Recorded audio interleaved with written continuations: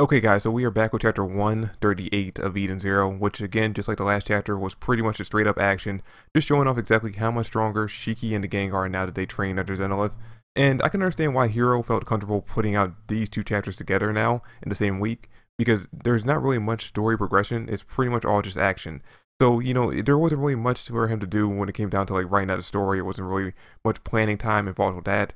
The majority of his time was just spent drawing these cool action shots. And you know what? If there's one thing that Hero draws really well besides edgy shots, it's fights.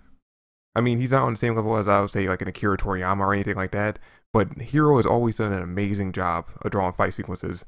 And like I said, there's a reason why he is my #1 favorite manga artist. Well, I mean, two reasons. Now, one thing that actually confused me in the last chapter and still kind of confusing me in the beginning of this one, where is Laguna getting all that water from? Like, seriously, we see him just throwing waves of water at opponents to wash them away. Where is all that water coming from on a desert planet? I really don't understand how he's getting that. I mean, maybe he's creating the water with his ether gear, but last time I checked, he could only manipulate water. He couldn't actually just create it. But, that actually might be the fruit of his labor, from training under Zenith. He might actually upgrade his ability to the point where he can just create water out of thin air. Just, maybe grab water particles from the air and just use that to attack people with. I don't know. It's just kind of confusing that he's just basically water bending in this chapter on a planet that really shouldn't have much water. And you know what, speaking of Laguna, we actually got a nice combo shot of him and Shiki in this chapter where some flying enemies actually come in, which, by the way, these guys actually look kind of like robots themselves. But what I'm guessing is they're basically just Imperial soldiers who dressed up in these like flying gear, and they actually come in as their aerial assault. And we actually see Shiki jump up in the air and basically just knock them down one after the other, kind of like he's playing pinball with them. And then Laguna uses its waves to basically just wash them away.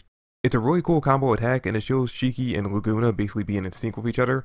And this is actually kind of cool to see that, because Laguna up until this point has pretty much been distant, almost more distant than Jin has been with the rest of the gang, because he doesn't really see himself as being a member of the crew. As far as he was concerned, he was just there until he could actually figure out a planet that he can live safely on, or at least that was a story that he told everyone. Really, he had some kind of secret objective that he was basically keeping to himself. But still, despite being someone who didn't see himself as part of the crew, he's working really well with them in this chapter. So it makes me wonder, maybe he's starting to warm up to them. Maybe he's actually starting to see himself as actually being like an actual member of the team, an actual friend to them. And it's actually not just Laguna starting to see Shiki as a friend. We actually see Goodwin in this chapter starting to turn around on the idea of working together with Shiki and the rest of the Eden Zero crew, especially once he actually ends up finding out that they actually are from the Eden Zero, because the Eden Zero ship is actually world famous now, or I guess universe famous now, for defeating Draken Joe. So he's heard of them, and he's, starting to, after he finds out that they're actually from that ship, he's starting to turn around on the idea of, working with them. Which, by the way, I forgot to mention in the last chapter, Goodwin is built. And when I say built, I mean this guy is gigantic. Like, literally in the last chapter, I forgot to mention it, there's a shot where we see Goodwin in the background while Shiki and Laguna are talking, and this dude is towering over buildings. Like, seriously, this cat was peeking over the building like he's the Colossal Titan. And it's kind of interesting because throughout the chapter, in the last chapter, the chapter before that when he was first introduced, and in this chapter as well, his size seems to differ. And it makes me wonder, maybe his ether gear abilities that he's actually able to change his size, because we know from chapter 135, or no, chapter 136, that he actually is a very strong ether gear user, but we haven't seen exactly what his ability is just yet. So maybe that actually is his ability. Maybe he can actually increase and shrink his size at will. We also end up getting a pretty nice shot of everyone who was still on the Eden Zero ship after they defeated some enemies, actually went to the other side of the city in order to attack civilians there, and basically we see that they'd already kicked everyone's ass. I kind of wish we would have got to see a little bit of that fight, because I'm interested in seeing what Jin and Klein can do now after training under Zenith.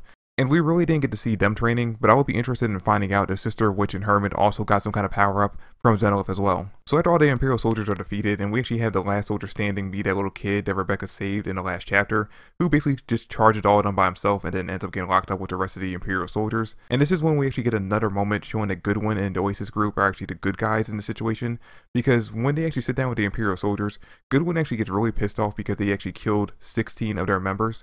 But when the Imperial soldier actually claps back and says, hey, you guys killed people on our side as well, Goodwin calms down and is like, you know what, you're right. We did all this pointless killing, and for what? And he says that, we're going to keep you guys held hostage for now, but once this war's over, I hope that we can actually just sit down and have a beer or something and just kind of like talk things out. And again, him saying this to his enemy, and then again being reminded that Poseidon Arrow is okay with having children soldiers in his army, kind of really starting to paint the idea that the Oasis group and Goodwin are the good guys, and Poseidon Arrow really is a dictator. And then we cut over to Shura at the end of the chapter, and this part of the chapter actually has me scratch my head to how much Hiro actually thought things out. Because, alright, and I'm not going to question Hiro, I'm sure that he actually has an idea and a plan in mind. But we cut over to, I think, Planet 66 or Planet Narrow 66, and we see Shura just kind of lounging around at some kind of like beach resort. And it's him and the Ocean Six just kind of like just hanging out there, just chilling, basically waiting for Ziggy to show up. And while they're waiting there, we have a racer from the Raytheon Space Interstellar show up, basically there to arrest Shura, which, I gotta be honest with you, I am not on board with the idea of him showing up there. Because, I mean, one of two things are going to end up coming from this. Either A, this is going to be Hiro basically kind of weakening Shura for Shiki so that he can defeat him, which will basically show that Shiki's training didn't really result in anything because Shura had to be weakened in order for him to stand a chance against him. Or B, Shura's going to easily defeat Eraser. And I'm really not okay with either option because, one, again, showing off that Shiki had to basically defeat Shura after he got defeated or weakened by Eraser, this shows that the whole training that he did with Zenith was kind of pointless. At least the 7 days of training didn't really amount to enough. So that kind of shows that Shiki still wasn't strong enough, even though we've been pretty much showing off the entirety of the last 3 chapters, that Shiki has gotten a lot stronger. So finding out that, you know, his training still wasn't enough to defeat Shura kind of really makes me feel like that the entirety of the training was pointless. But on the other hand, I don't like the idea of Shura defeating Eraser because of the fact that he's an Raytheon Space Interstellar. And when it comes to the Raytheon Space, whether it be the Galactica or Interstellar, each time we've been introduced to one of them, they've been extremely OP compared to the, you know, main characters. I mean, look what happened when they picked a fight with Drac and Joe. He wiped the floor with them. Like, Shiki ended up dying, and if it wasn't for Rebecca being able to go back to a different timeline, and basically them figuring out exactly what his weakness was and destroying that machine, Shiki would not have won that fight.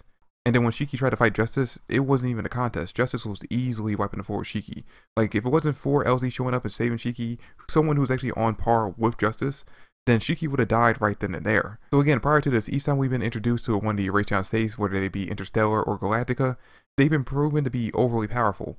And if Eraser is going to be in the same organization or the same grouping, then he has to be extremely powerful as well. And if Shura, the person that Shiki's supposed to be taking out in this arc, is easily able to defeat Eraser, then it kind of makes it seem like he doesn't deserve to be in this grouping. It kind of hinders the idea that maybe Interstellar or the Raytheon States Interstellar at the very least really are that powerful. Like, maybe it's just an outlier that Justice is actually the most powerful one, and the rest of them are kind of just light work. But anyway, we can only just sit back and wait to see exactly how this fight ends up playing out. But that's pretty much it for the video, guys. Thanks for watching. I hope you enjoyed. If you did, drop me a like, subscribe to the channel. I would greatly appreciate it. Comment down below your thoughts on the chapter. Like I said in the last video, I don't know if we're going to be getting a chapter next week since we got 2 this week. But if we do, look forward to a review for that one. And I'll catch you guys in the next video. Peace.